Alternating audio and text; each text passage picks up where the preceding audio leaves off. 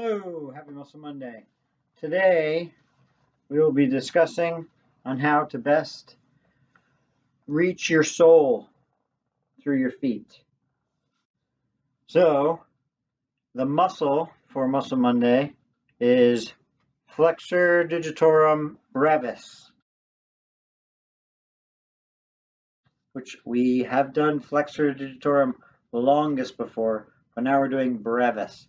So this muscle is located right through here, a little bit further down your foot than your heel, but right into the balls of your foot.